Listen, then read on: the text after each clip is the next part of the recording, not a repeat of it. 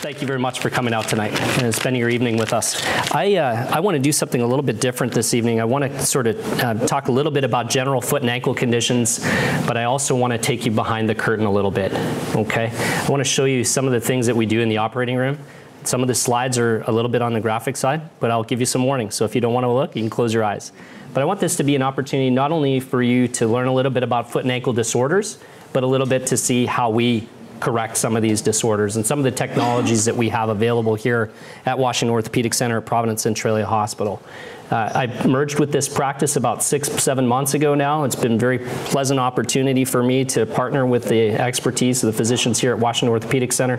We have really some vastly experienced surgeons on staff here. We are a U.S. ski team facility. Dr. Slattery is a consultant for the U.S. ski team. We have fellowship trained people in spine. We really do the full gamut of orthopedic care from head to toe. And we have the opportunity to work closely with the hospital, and we also have ambulatory surgery here in the office as well as an MRI. So we were able to sort of take care of everything needed to be done head to toe in this office. So I do want to talk a little bit about a new piece of technology that we have at Providence Centralia Hospital that we're very pleased to be offering, which is a SPECT CT scanner. And this is a piece of technology that I first started utilizing when I was a surgical fellow in Liestal, Switzerland. Okay, so this is one of the world's leading centers for ankle joint replacement. And what we were working with was a specialized CT scanner there that combines images with a bone scan and superimposes those together with a CT scanner so that we get the information available on what's going on the metabolic level with the bone, as well as a three-dimensional ability to reconstruct those images with a CAT scan. And so that's also very, very helpful in cardiac cases, and there are very, very few hospitals around the country actually that have this scanner available. So I believe that it's available in Tacoma and maybe in Seattle, but we've fought very hard to get that here locally, and I think that's going to be a wonderful thing for our hospital. So without further ado, we're going to move ahead here. So just a little bit of, again, I joined this hospital staff in 2002. I joined the late Dr. John McCord. Started here at Washington Orthopaedic Center in 2014. So how did I become interested in foot and ankle surgery? Well, that's me. Let's show you a little picture here. That's me as a little guy. So I was actually born with a club foot. So this has been a lifelong interest of mine, kind of a passion since I was a little guy. Not much recollection of my earliest years, but I do remember some of the surgical stuff and going through that at age 2 and having my cast change and thing. I'll tell you, if somebody comes at you with a cast saw at age 2, I don't care how young you are, you will always remember that. So this is just a little bit of a slide that I always thought was very interesting. This is a quote by Leonardo da Vinci, and these are some of his drawings actually, is that the human foot is a masterpiece of engineering and a work of art. And it definitely is. We're dealing with a situation here where we have a structure that's composed of 20 plus bones, hundreds of ligaments or 100 plus ligaments, multiple muscles, and joints that all have to function together to allow us to walk. And it's an important part of our daily lives, obviously, for any of those who've been incapacitated. So just a few brief facts. The average person actually walks about 1,000 miles a year. 1 hour of running transfers about 1 million pounds of force through the feet. So if every step we take is about 2 to 3 times our body weight. So if you weigh 200 pounds, you're getting 600 to 700 pounds of pressure. If you've ever been injured, you wonder why it takes a while to get better. Imagine how much force accumulates over just a half an hour of walking, or even sort of to and from the bathroom. Okay? So over 11 million office visits per year due to foot and ankle disorders. I think I see 10 million of them. So our foot and ankle problems common. How many of you have had foot and ankle problems? I'm going to imagine almost every hand's going to go up or you wouldn't be here. Quite a few. Okay, very good. So 90% of Americans at some point will have a foot and ankle problem that will require them to seek the physician's services. So that's tremendous, okay? So foot and ankle pain. Again, 50% of Americans will miss a day of work due to foot and ankle pain. Foot pain is not normal and should not be ignored. I think that makes sense. There's a certain point where it gets to the point where you essentially can't ignore the pain anymore, correct? Okay. There are certain things like orthotics, for example, inserts that can help you walk more effectively, can reduce some of your pressure. So this is Switzerland. This is where I went and did my fellowship in 2008 and 2009. I was in 6 cities in Germany and Switzerland, had the opportunity to work with some of the world's leading experts in various types of techniques. And this is how hard I worked. You know, this is kind of my backdrop there.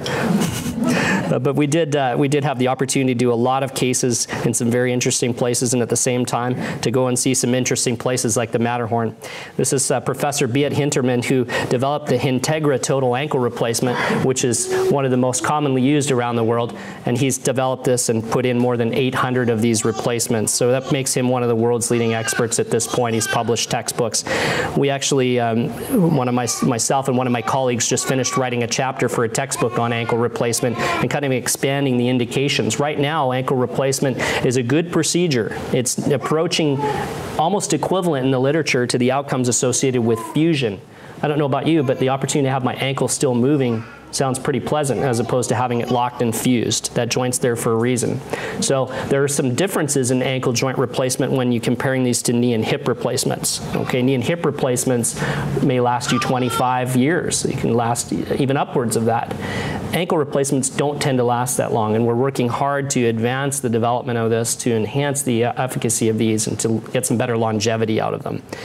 So typically we use these in patients who are a little bit on the older side, a little bit on the lighter side. They're not good for big, heavy people who are extremely active because they tend to wear out, okay? This is another picture of Switzerland, and the technologies available there are really approaching what we have in the US.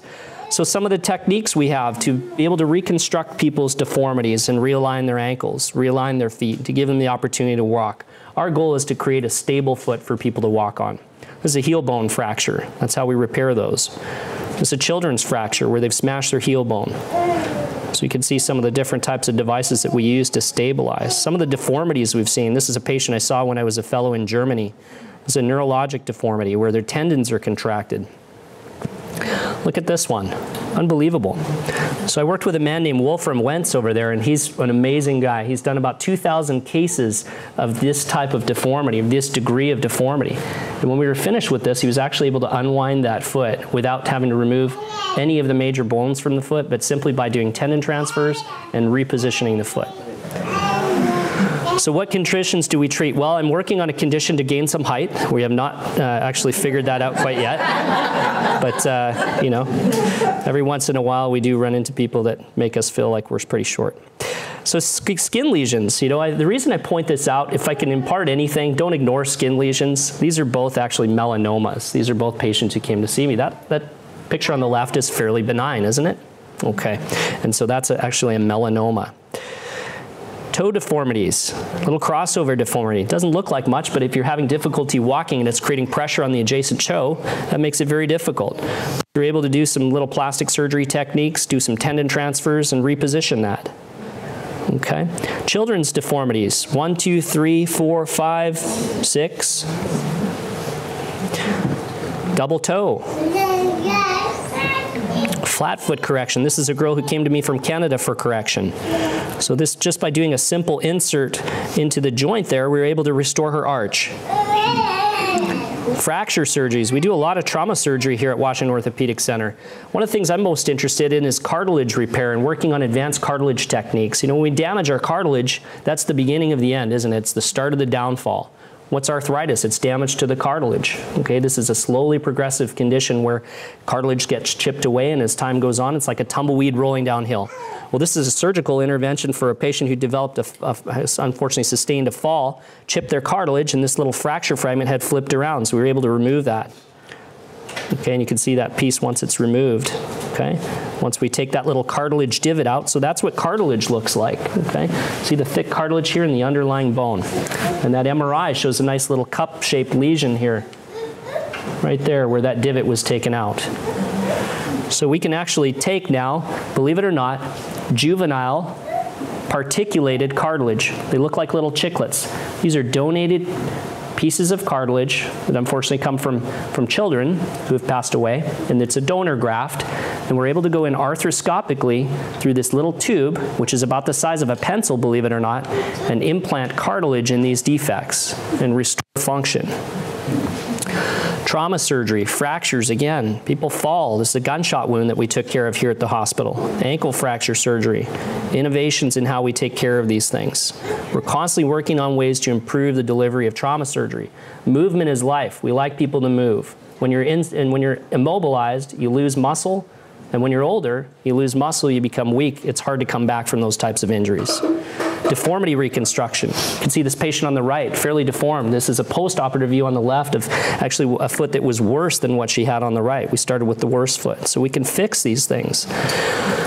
We use frames in some cases to do advanced surgery to help patients be able to transfer on advanced deformities, okay? Reconstruction of deformities, where we use things such as a retrograde nail, where we open joints up, reposition them, we shoot a nail up through the bottom of the heel. Okay, this helps things heal. This is a bone tumor in a young girl that we took care of. Okay, complex lower leg and ankle fractures, very common things. Here's a nice slide of an ankle joint replacement. I wanted to take the opportunity to show you guys exactly what an ankle joint replacement looks like. So in this particular case, this is the Integra that we talked about. This shows you where we are in the United States. This particular device has been available in Europe now for more than 10 years, and we still don't have the first iteration of it here in the US. So we have other types of ankle replacements, but it's very difficult to get these devices through the FDA approval. If most of the work has been done in Europe, it's difficult to get them through. So this is showing a realignment of the tibia. Okay, has to be straight before you can put these in. That's one of the important things with the ankle, is it needs to be perfectly balanced before we put it in. Okay, if it's not balanced, it'll wear out quickly. Okay, so that's a balanced ankle replacement. That center of plastic there is what we call a meniscus, essentially that inlay, that tibial tray there, right here, and then this plastic portion was actually what allows that to glide back and forth, and then that metal portion allows us to put a cap over top of the talus bone. So minimally invasive surgery, we're always working at ways to do things through smaller incisions if it's the best way to do it. Okay, there's not always the case where it's the best way to approach it, but you can see here doing a calf lengthening where we're releasing that tendon, and you can see the muscle underneath there. It's been totally released now, and you can see that. This is our traditional incisional approach. And that's what we're left with there essentially, is that tiny little poke hole with one stitch, okay? That's what that looks like when we're doing it. Arthroscopic surgery, we're able to clean out these joints through small incisional approaches. We did 2 of them here in our surgery center yesterday, where people are able to have their ankles stabilized and go home same day. So another thing I wanted to point out to you is the opportunity to get 3D CT scanning here at Centralia Hospital. So this is a case of a fracture of the ankle. And you can see here, this doesn't look too bad. Little crack through the ankle. Doesn't look like it's that out of position. We may treat that non-surgically in the right patient. But when we get a CAT scan on this, what do we see? 3-dimensionally, it lets us take that bone, lift it on end, and look at it from a different vantage point. And in this case, we can take it into a 3-dimensional reconstruction. We can see that's a fairly involved fracture that extends into the joint line there and has a little bit of displacement. And there's another look at a 3-dimensional image of the CAT scan. Okay, so this is the ankle joint here, the outside ankle bone, the leg bone. Okay. So again, cartilage replacement. You can see here we've got a divot in the ankle, cysts, cartilage injury. So we're able to take a cadaver talus bone, which is the same bone that we're using here. We're able to take a segment of it and actually replace that. Okay, so this is a scary picture. Anybody who's squeamish, cover your eyes. Warning, fair warning. Cartilage defects in the ankle. So here's actually looking inside the ankle with this particulated cartilage, where we take down, cut down the side of the ankle, remove these cysts, fill it with bone graft. Here's the little hole inside the ankle, okay? Remove it, backfill it with bone graft, and then put this particulated cartilage on top of that to try to resurface the ankle to improve the patient's functions. Deformities. This is a patient who had prior surgeries done in Iowa that I took care of. Neuromuscular conditions. That's where that patient's foot sits on the ground, believe it or not, or doesn't sit on the ground, rather. Challenges. Failed fusions. Infections. That's an infected total ankle replacement that had to be removed and filled with a large cement spacer filled with antibiotics, where over time it can try and kill the infection locally, where we can replace it. Dislocations, where this talus bone has actually been removed from the foot entirely. Sometimes we get lucky, these terrible fractures that come in through our clinic. Absolutely pulverized. You can see this. So this is not something we can easily salvage, with the exception of a fusion type procedure where we're able to use a rod and stabilize things. So sometimes we get some difficult complications to deal with. This is a deep infection here where the bone has been eaten away, and you can see this rod that was placed is now pistoning out of the bottom of the foot. Okay, you can see here in this case where they fixed a fracture, but this whole side has sheared off, where the bone is sheared off. Another infection here where the bone has been eaten away. Infection's a tough problem that we deal with on a daily basis in orthopedics and foot and ankle surgery. Severe bunion deformities. Here's a patient that we did a correction on. How many of you have had trouble with bunion deformities? Pretty common, you know. It's interesting to me. I was talking to a patient today about bunion deformities and how, you know, we're not necessarily born with a bunion, but we're maybe born with a tendency or a trait towards forming a bunion. Maybe it's a foot type or a way we walk. It's not due to the type of shoes. Shoes may irritate it, but you know, they've got slides of patients from the Aboriginal areas in Australia and New Zealand. They've never worn shoes in their lives and they have bunions. Okay, so you can see this particular patient here, large angle. So that's just not all new bone formation. It's actually a new gap formed by that bone moving out of position. You can see that so much so that the pressure created the toe situation here where it's dislocated. So this is after realigning that nice and parallel again. You can see the toe without doing any surgery to it actually relocated on its own. Very strange. And this is clinically what it looks like afterwards. Okay. Here's a fusion case. This is a patient who had advanced arthritis, okay? So this patient had this work done and their talus bone died. The blood supply was cut off, so it wasn't able to heal, and eventually it collapsed.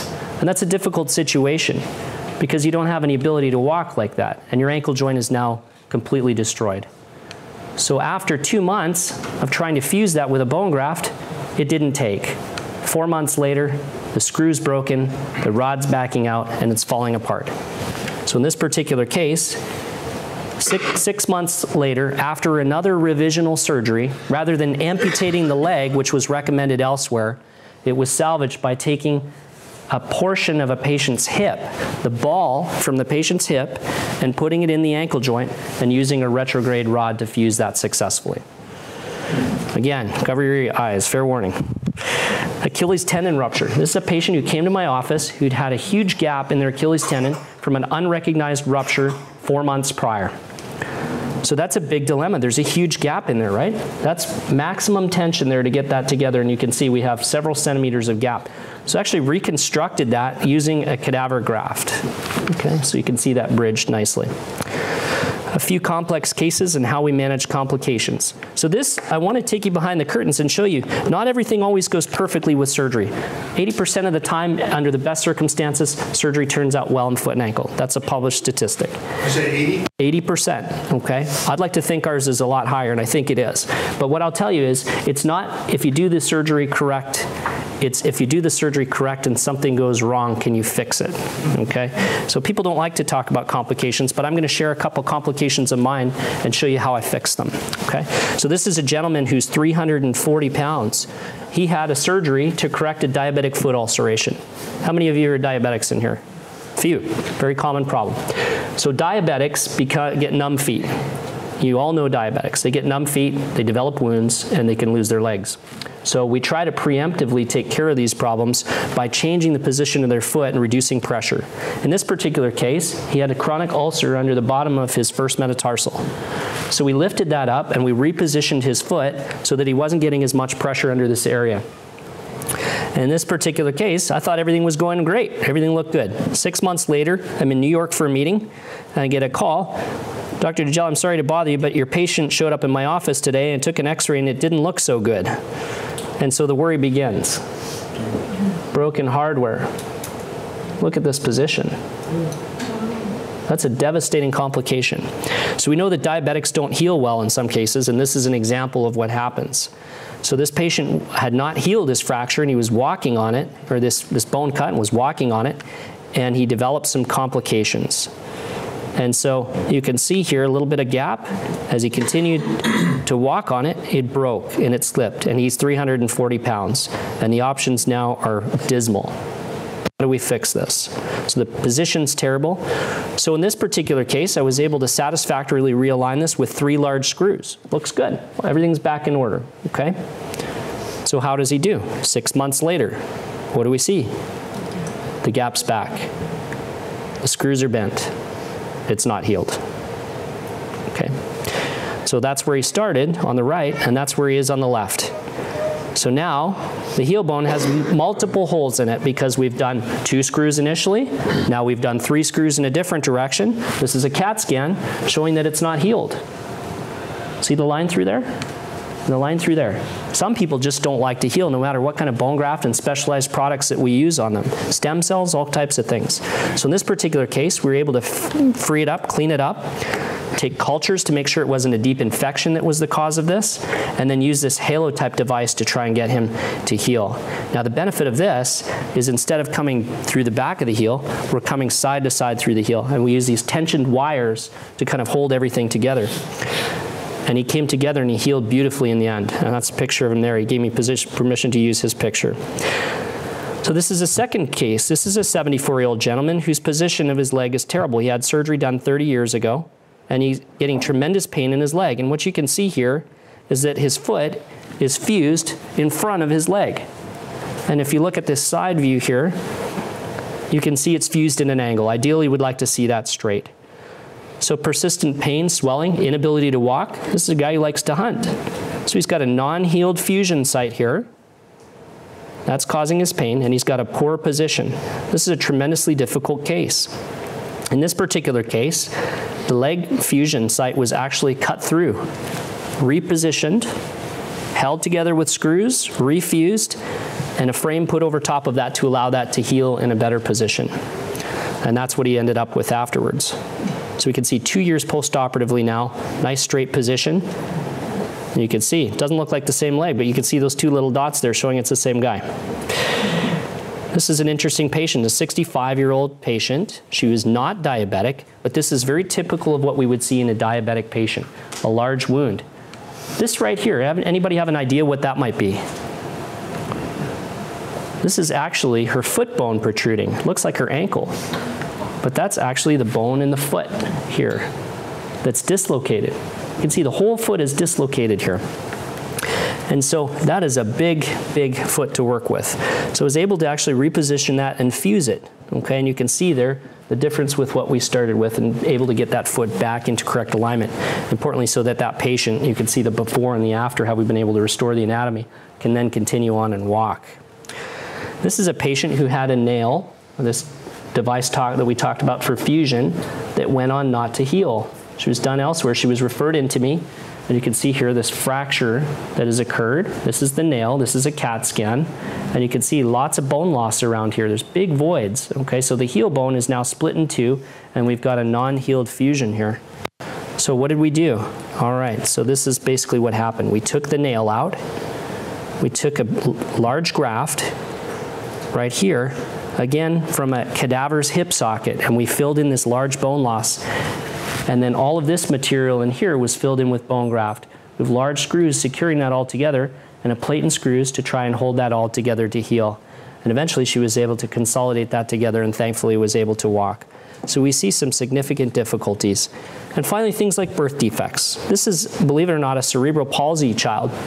I don't say child lightly, he's 16. In the US, we don't typically see people age 16 walking on their toes. These people are usually corrected when they're children. This may be something we see in the third world, but not here. The story here, unfortunately, is that this patient's mother didn't allow him to have surgery when he was young because she was afraid that it was summertime and that he'd have odor associated with his cast. So he went throughout his life carrying the name Gimp.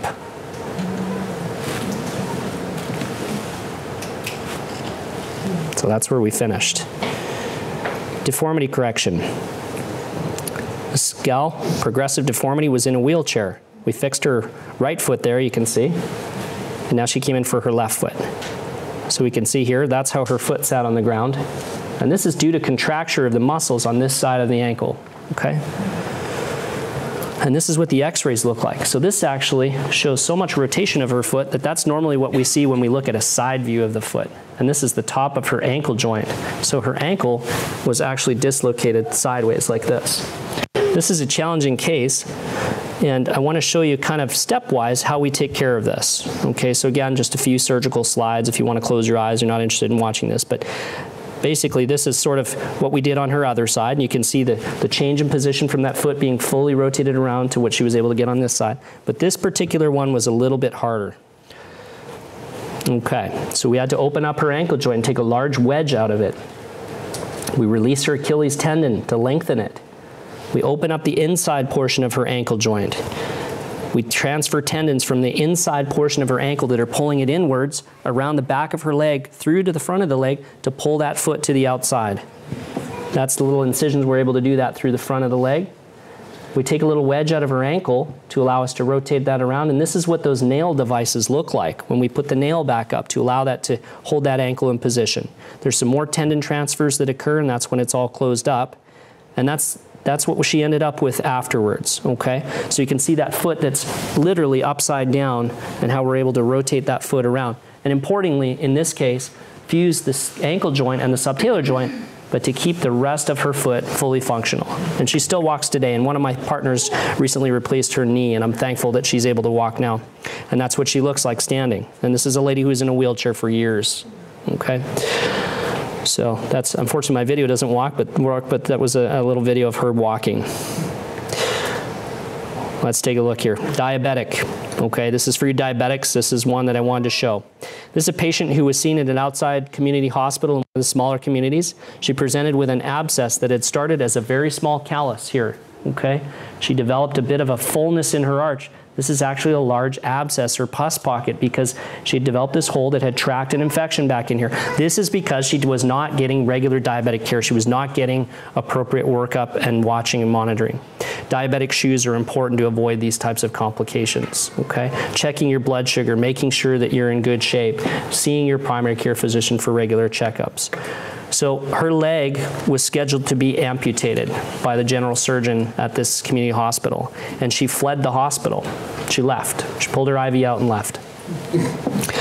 I opened her up and I drained her, and this is obviously was quite a difficult situation to try and rectify, but with wound care and multiple trips to the operating rooms and cleanouts, I was able to close that, and this is her 12 weeks later, okay? So this is limb salvage, limb preservation. The statistics associated with limb loss are unbelievable. A patient who loses a leg, 50% of the time will lose the contralateral leg, the other leg, within 2 years. Of those people, 50% are dead within 2 years.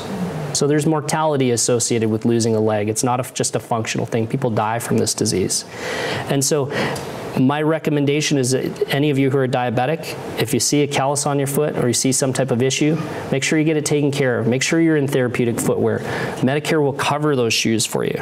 Orthotists can provide that. Your primary care physician can write a prescription for those. We're happy to do a prescription for you and an exam to tell your primary care doctor that you need those. And again, that was our gentleman who we did the lengthening on before and after there. That was one of the best cases we were ever involved with. So again, if you've had friends who've had bad outcomes, we see it all the time, unfortunately, from all over, okay? And we don't like to see things like this. There's lots of great work done. Unfortunately, periodically, there's some not so great work done. And some of it's circumstance, and some of it patients play a role in. But we want to help patients however we can. So thanks for letting me take you behind the curtain a little bit. I did, at the request of my son, Christian, he's 7, he wants to be a foot and ankle surgeon at some point in the future. And so he drew a little invention of his on how we can improve foot and ankle surgery. So he gave me some little drawings to show you. Thank you. Next, I'm very pleased to introduce Erin Galarraza, who's one of our physical therapists. She's a doctorate in physical therapy. She's a wonderful addition to our physical therapy staff here at Providence. She's been here now for over 2 years, and she practices right next door here. If you're aware, we have physical therapy in the office next door. Erin is specializing in multiple different areas of physical therapy, enhancing orthopedic rehabilitation, women's care, and sports issues. And again, she has her doctoral degree, and she's going to talk to us about how we rehabilitate some of these crazy surgeries we do. So forgive me for some of the scary slides. I hope that that was an interesting look at what we do sort of behind the scenes that you will rarely get from sort of reading about foot and ankle surgery in books. Thank you. Good evening. My name's Erin Galarza, and yes, I'm with Providence, been here for a while. So we're just going to take a brief look into the physical therapy perspective for treating foot and ankle pain. Oftentimes, a lot of you will be referred to us after seeing Dr. Dujela or another specialist for continued rehab. And so with an acute foot or ankle injury, so something that's very recently happened to you, we can use the acronym RICE. So rest, ice, compress, and elevate. So we'll want to stay off of the injured area as much as you can to help it kind of recover. Ice to the affected area, maybe 15 to 20 minutes, and a little bit of compression, but not too tight so that we cut off circulation, and then elevating above the waist in order to help reduce swelling and manage pain a little bit better. So if you have a little ankle sprain or twist, that can be an easy way to start the rehab process. And so what can we do for you? Physical therapy is great at reducing pain, improving range of motion, strength, balance. Balance is important for all of us. Returning to normal function or normal sports and various other activities. And so if you get sent to us by a physician for any type of physical therapy really, we're always going to do an evaluation initially when you first come in to see what your impairments are. And we'll do some goal setting, which will be kind of a mutually agreed upon task, and then treatment options. And so in an evaluation, we take objective measures, range of motion, see how well that joint moves, strength, sensation, balance, gait or how you're walking, the mobility of the joints. There's many joints in the foot, so if one's not moving, that can certainly be a problem for other parts of the foot or even up the chain into the knees or hips. And then the soft tissue, so if you're getting a lot of swelling or anything like that. With goals, of course, the patient's goals are a priority of ours. A lot of people, you don't want to walk with a limp, so we're going to work with you to help normalize your gait, be able to make a trip to the grocery store, able to stand and fix dinner, or return to some of those favorite activities like golf or gardening. And then in a treatment session, there's lots of different things we're going to work on. Stretching exercises, if you've just come out of surgery, well, maybe not just come out of surgery, but if you've been in a boot for a while, let's say, stretching the joint is going to be important. We're going to do strengthening, and strengthening includes a lot of different things, not just band exercises. We'll do a lot of balance retraining, and we have all kinds of fun ways to retrain balance in the clinic. And then functional tasks like getting back to walking and doing some of those regular activities that you want to participate in. Aquatic exercise. Not all clinics have aquatic therapy available. We do have aquatic therapy available across the street, and for those people that are appropriate, aquatic exercise can be a great push to help rehabilitate after an injury, especially if standing on that joint is really painful. We can get some of that weight bearing off in order to move better and then get better strength and function back. And so in addition to all those things, we're going to mobilize joints if that's something that's needed. Taping, bracing, or other supports like orthotics might be used. Electrical stimulation, or TENS, as a lot of you may know it as, will be applied often to help with swelling or pain. And then soft tissue mobilization, so scars. Scars can be very painful, but we can loosen those and get some better mobility within the scar to help with pain. And then heat and ice as needed. And so shoes, Dr. Dujela mentioned, especially with those that have diabetes, how important proper shoe wear is. And so for any of us, whether you have diabetes or not, having the right fit, a comfortable shoe, something with support is going to be important. If you're doing a lot of walking, you want something that's going to help absorb that versus being very abrupt feeling when you're walking, and then providing you that stability.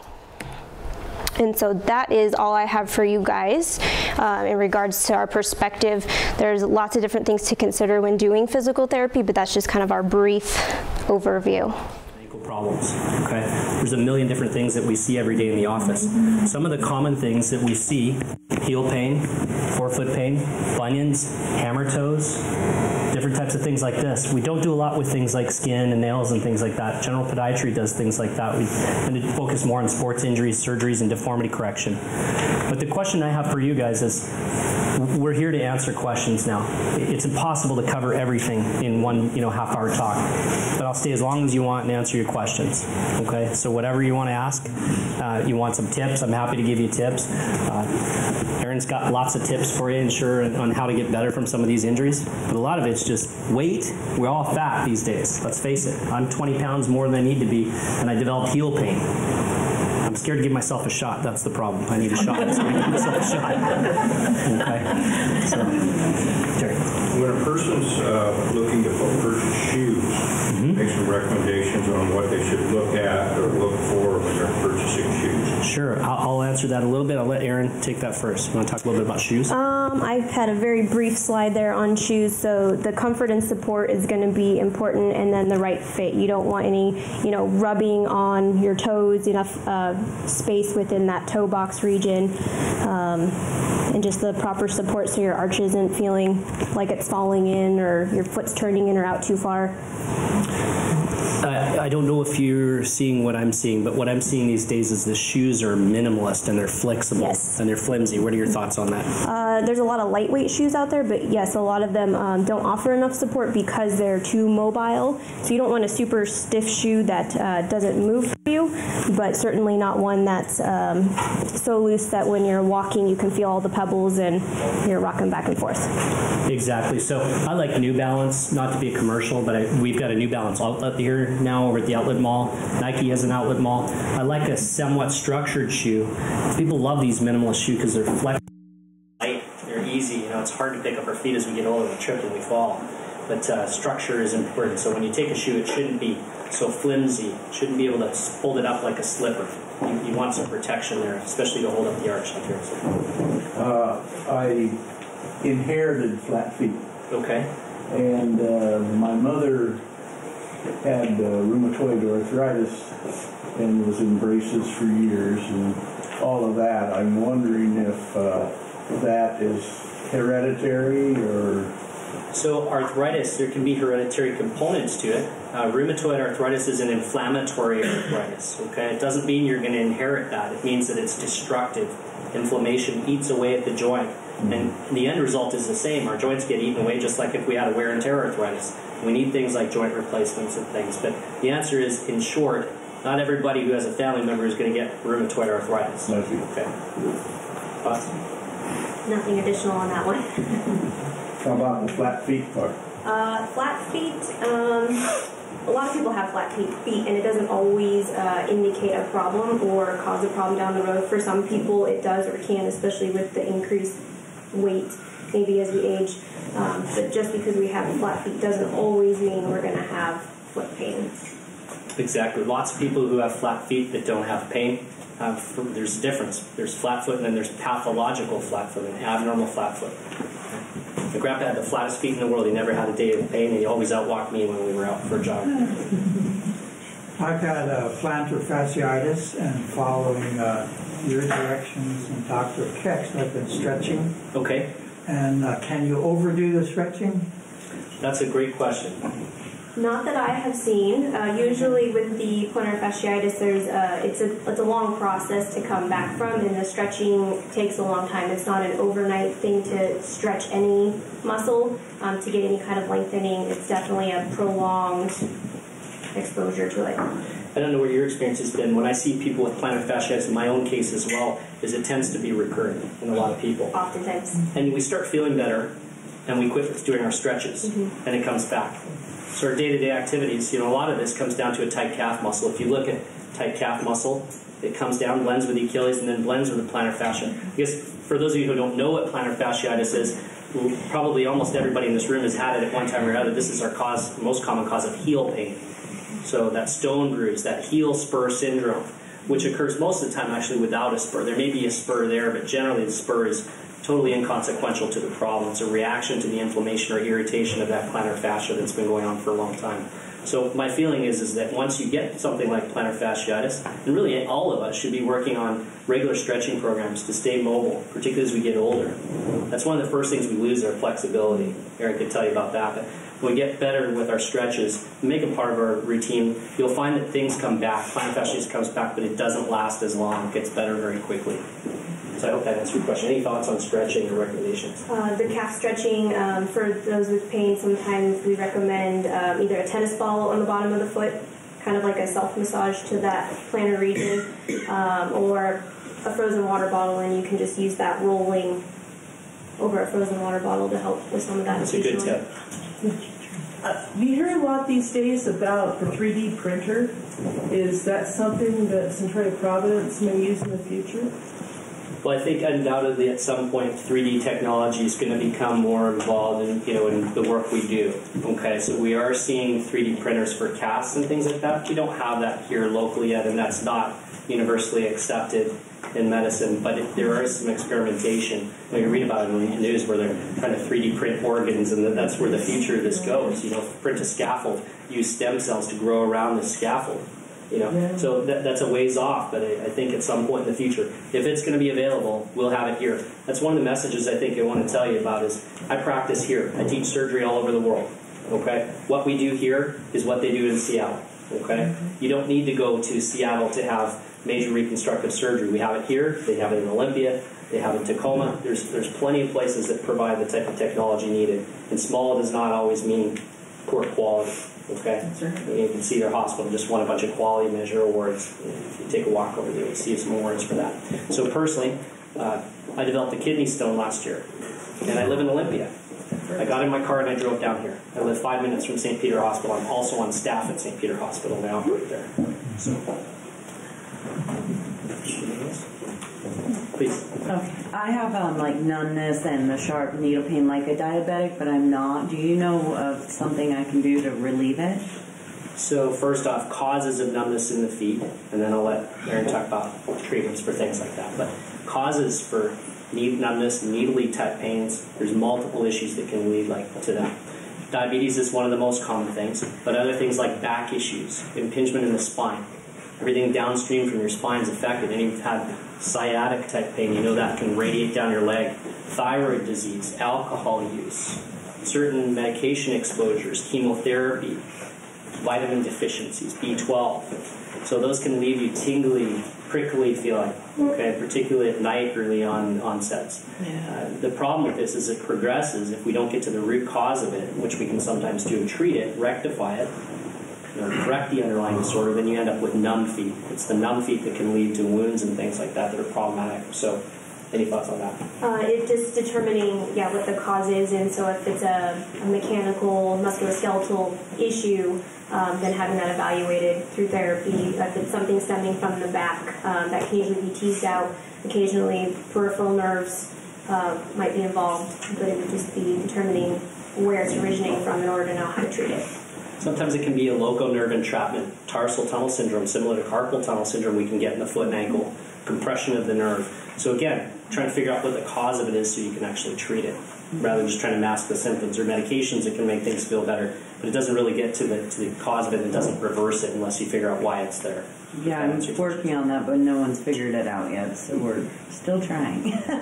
Neurology is a good place to start. Yeah, that's in March, so I'm waiting for it. Good. Did that answer your question? Yes, thank you. Sir? I've been diagnosed with rheumatoid arthritis, and I'm getting nodules underneath the ball of my feet. My rheumatologist tells me don't remove them because they'll just grow back. Now, in the middle of the foot, underneath the ball there's one, and under the small toe there's one, but the one in the middle of the foot is the one that's got all the pressure on it, and it's causing a tremendous amount of pain. By removing it, it's going to grow back again. So have you got any other alternatives to that? So they don't always come back. They do come back, but if it comes to a point where it's so disabling that you can't walk, then it is a consideration to have that surgically removed. Also, if you start to break down, form calluses, form wounds because of that, we will remove them with the risk that, a percentage of these will come back.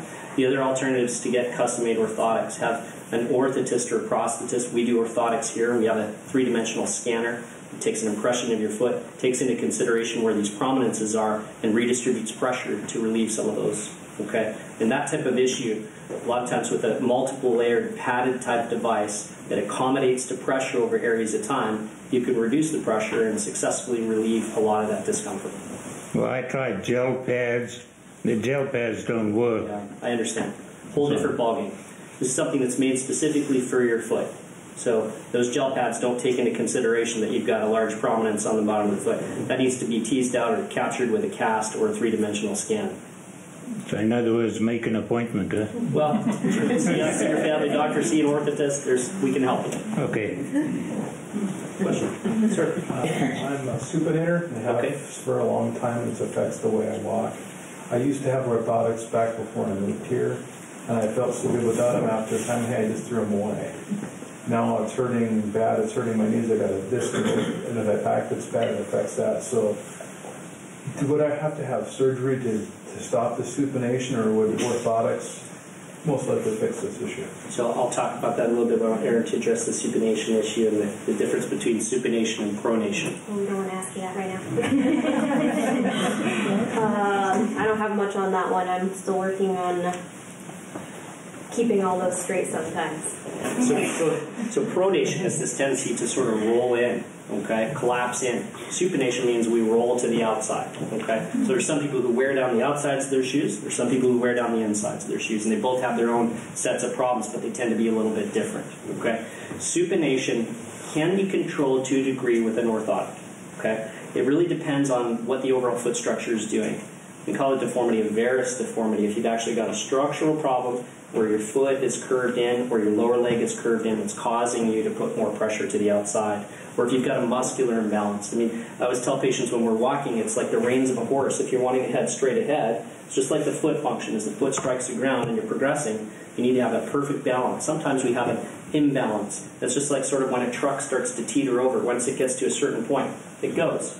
So if the muscles are imbalanced in keeping those reins of that horse headed down the road, you can end up with a supination problem. And what an orthotic is a device that we apply within a shoe that's made for the shape of your body to help correct those imbalances. In some cases, after a trial of those, they don't work, and we need to get to the root of why that's happening. Is it a muscle imbalance? Is it a structural problem where the bones are actually contorted or twisted that need to be repositioned with surgery? So that's something that usually is fairly easy to see with alignment radiographs. We take x-rays, check the alignment, not just standard x-rays, but enhanced special x-rays to take a look at those. Sir? I have a question. I use orthotics. Okay. And when I get them made, they use these pressure things to put them on. And lately, they haven't been doing that good of a job. Okay. Would it be a good idea to come in and have that scan that you do? Are these the soft orthotics or the firm ones? Are they diabetic ones? Or? Diabetic. Yeah. We don't do diabetic type stuff right now. There are plenty of alternatives, though, in terms of talking to your orthotist, say, hey, this is not quite meeting my expectations. I'm having trouble with these. Sometimes they do the custom-made ones. Sometimes they do the off-the-shelf ones. There are other orthotists to see. There are plenty of people who provide that type of technology. We can certainly give you some names of people. Is there a question over here? Yes, I had a question actually on scar. She spoke something really quickly about scar, helping with scars that are very painful. Yes. And I had my foot fused, and so I've got a scar along the bottom, the heel, along the side of the heel. Well, every time I take a step, it's almost like it's crushing together, and it's making kind of a lift of the scar over a scar. What would you do then on that? We do a lot of scar mobilization, and you could easily work on that at home by applying pressure perpendicular to the scar to kind of get it to move a little bit better. I assume you're fully healed, right? Everything's closed up good. Then, just pressure application. If you're having a lot of sensitivity, you can try different textures of materials to help desensitize it. So starting with a softer material and working towards a rougher, just to kind of retrain those nerve sensations to not be so responsive when you're against different materials. But with if it's kind of a thickened or firm feeling, you can do mobilization of it. So kind of like a massage to your scar, basically. Okay. If you get a lot of pressure, you're getting thickened skin because of that pressure, some of those soft diabetic style inserts can be very helpful. just to clarify, I didn't do your fusion, right? No, you didn't. I'm almost That would be a bad making an commercial. appointment for an ankle replacement just because my fusion didn't take Your well. fusion didn't take well. I'm sorry and to it's hear real that. painful Yeah. walking. Yeah, and this is a perfect example of where fusions are a great operation for the right people. Sometimes they don't work out so well. We need motion. Movement's life, right? Again, I'll say that over and over. Please. Is there anything that one can do to slow down the progression of a bunion? So do you want to I do not know the answer to that. So oftentimes, again, looking at the root cause of the bunion, depends. Okay, so if there's a biomechanical abnormality that leads to that, in other words, things that you're doing abnormally in your gait, tendency to roll in, collapse, leading to some instability in your foot, that's allowing that bone to drift out of position, sometimes an orthotic, a more supportive shoe. Oftentimes what we'll do is work with some spacers between the toes, but these are structural deformities. In other words, this is not just a rub that's causing new bone to grow. This is actually, if you remember from my x-ray, a normal bone that is totally moved into a new position. And there's no way to take that bone and move it back to position short of surgery. Now, that being said, I see bunions all day long that are not symptomatic. Just hey, I'm here for my ankle pain, but what do you think of this bunion? It doesn't hurt. So our goal is to take somebody who has a symptomatic bunion and make it asymptomatic. And a lot of times it's reduction of shoe pressure. I will say that the majority of braces and things that we see over the counter, these things you see in the magazines that are supposed to crank your toe over, they're a waste of money. They don't work. There's no literature to support those. So just the spacer then? Spacer, ice packs, anti-inflammatory medications. Once in a great while, a steroid injection if there's a large prominence there that's fluid-filled and irritated and rubbed by a shoe. But a lot of times just getting a shoe that's got maybe a little mesh outpouching in that area so you reduce the pressure to the area, appropriate width. Does that answer your question? Mm-hmm. Sir? I have a problem. I had an operation on my left foot. Yep. It isn't straight. Uh-huh. And now I have my right foot is really twisted to the right. Yeah. And I wanted to know how long it would be for me to get an operation and so I could get back to normal duties again, so I can be a man again instead of sitting in the house and not having to. Well, if those of you can see what he's dealing with here, would you come forward if you don't mind? We want you to show. Forward? Yeah. Show the position of the ankle, and this is a great example. I've been to you before, and you sent me to a physician up in Olympia, up in. Take a look at the corner of his ankle here. Can you turn around, just show, if you don't mind? So he's got a pretty straight ankle on this side, but look at this. Impossible to walk on this. So have you tried bracing? I had calluses on the inside of both my heel and my toe, and then where your bunion is. Mm-hmm. Can you rock your foot to the outside like that? No, I can't. So let's see. It doesn't go that way. It goes this way. So there's still some flexibility. That can be fixed. Yeah, I know you can fix it. 3 months of recovery. But this one they didn't get this one straight when you sent me up to. Yeah, I didn't do it. I didn't do the other one. No, you didn't do it. You sent me. I'll straighten this one up. You sent me up there and he didn't get it. I probably knew it wasn't going to get straight. Yeah. Can you straighten the left one out? I can straighten this one out. Come and see me. We'll take some X-rays and figure out what we can do. But I want you guys to see an example, though, of the incapacitation. I mean, that's painful to listen to when someone says, "Help me be a man." But if I take my shoe off, I even goes further to the left. Yeah. And I wear shoes out every 2 to 3 weeks. Right here. Yeah, 2 to 3 weeks. Okay. Well, come and see me. We'll get you straight up. And you are a man. We're gonna get you fixed up. Okay. That's tough.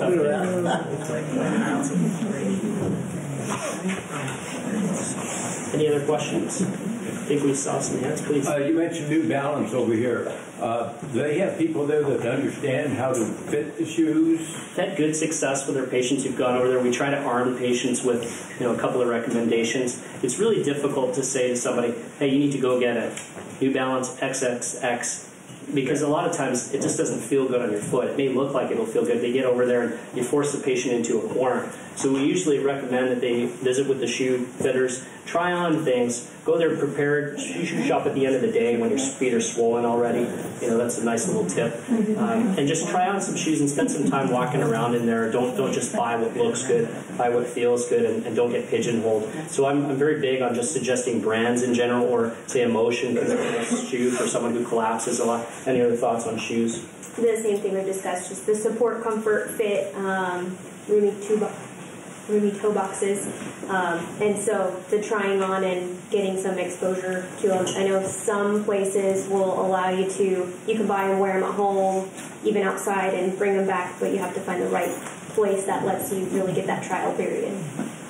Good point. I like REI up in Seattle. REI is in Olympia, but I like the one in Seattle. I remember I went on a walking trip years ago, and they have like this little walking path inside. You can walk around. They've got more shoes than anywhere in the United States, I swear. So there's lots of good shoe stores. I like some of the shoe stores down in Chehalis here. We've got, I think it's Brunswick's and Bartell's carry some shoes, and that nice local kind of connection. They spend time with you. It's not such a, I guess, impersonal experience. So, yeah, absolutely. New Balance doesn't have on hand the XXX and quadruple X. Super wide shoes. The super wide. They can order them for you, but it takes That is a challenge. The wider shoes are difficult. You know, keeping the inventory sometimes is challenging. Any other questions? Please. Can you tell me when you find value in having your feet adjusted, say, like from a chiropractor? I'm going to defer that to Erin. Again, I'm not sure. I don't know what chiropractors do for the feet per se. I imagine they would see what's limiting you, but I don't have any direct experience with chiropractic care. So there are a couple of conditions in the foot and ankle. First off, I have many friends who are chiropractors. I think it's a valuable adjunct. I have a couple of conditions with the foot that can benefit from some manipulation. There's a condition called cuboid syndrome, which is pain on the outside of the foot. Kind of a rare condition, but some manipulation techniques can make that feel better. So, you know, I think it's really dependent on each individual practitioner whether that's going to be of much value. I don't have a lot of experience, to be honest with you, but we certainly have patients once in a while who swear by it and do see chiropractors where that's a portion of the manipulation that gets done for them in their regular chiropractic care. So another question. So somebody has a pretty normal looking foot compared to those slides you showed. And there's discomfort there. How often is that something that is just you find a way to manipulate it? I mean, not necessarily jerking the foot around, but... I can tell you that the vast majority of things that we correct are corrected non-surgically. In terms of the number of patients that I see to the number of patients who have surgery, it's probably the lowest of any of the orthopedic specialties. Okay, so most of the time, between changing the shoes, changing the footwear, changing the inserts, doing something to kind of just figure out what's out of alignment or what the issue is. Is there a weakness? Is the patient, overweight? Is there something that's contributing superstructurally above the level of the ankle? That's the important thing. A lot of these deformities can stem from something like scoliosis, where you get a hip drop, weakness in the pelvic musculature, pelvic tilt, change the way you walk, throwing more pressure, limb length discrepancy. Yeah, our body's a chain. It's a system where everything's connected. So something in your shoulder could affect something in your knee. So having our body in a fairly neutral alignment or figuring out where those weaknesses are to prevent further irritation to those lower joints is important. So the answer is it's highly effective.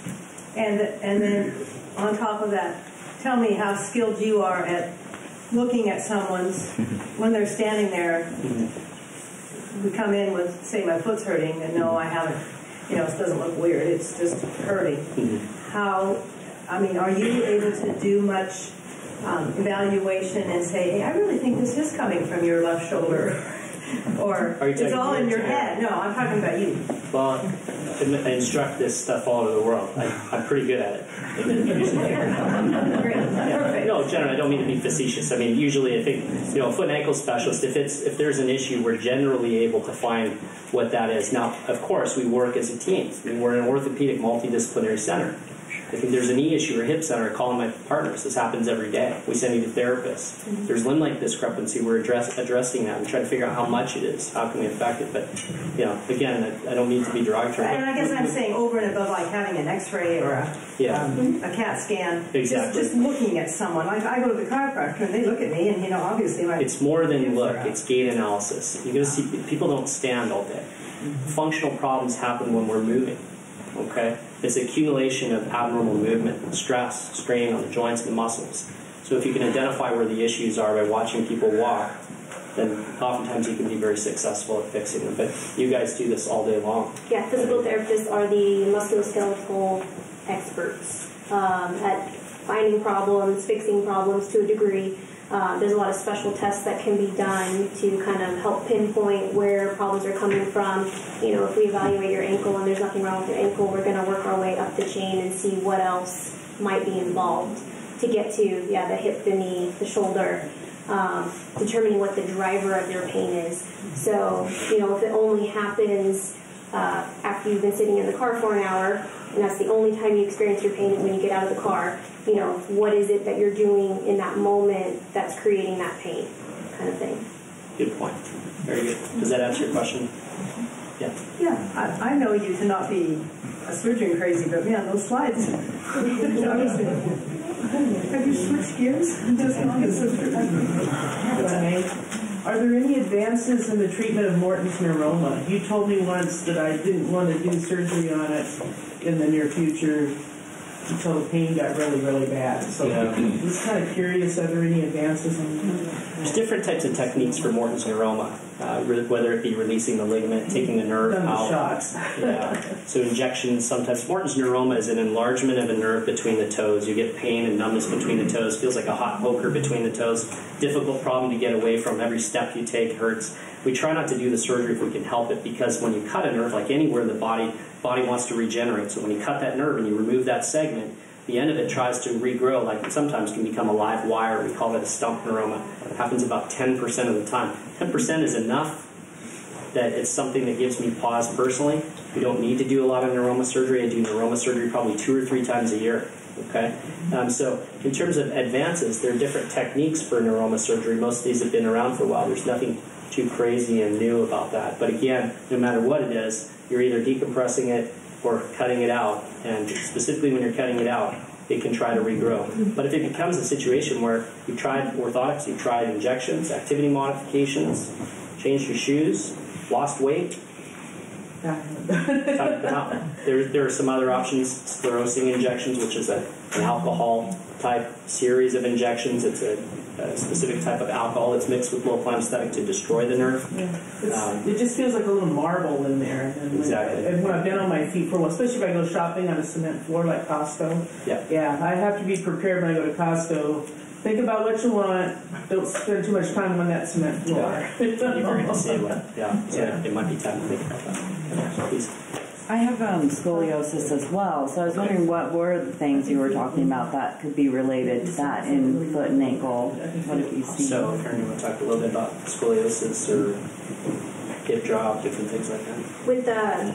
With the changes within the spine and muscle imbalances that might occur, if your center of mass changes or we get those rotations, depending how significant your scoliosis is, that can certainly change what the pelvis is doing, and then being part of that chain translate into the lower extremities. So it's something to consider within an evaluation of, how is that affecting you? Are you getting rotation in your pelvis, or is your hip not extending well on one side because you can't get there with the rotations and other factors that might contribute to it? So again, there could be a lot of the musculoskeletal components, but a further evaluation would have to be done to tease that out.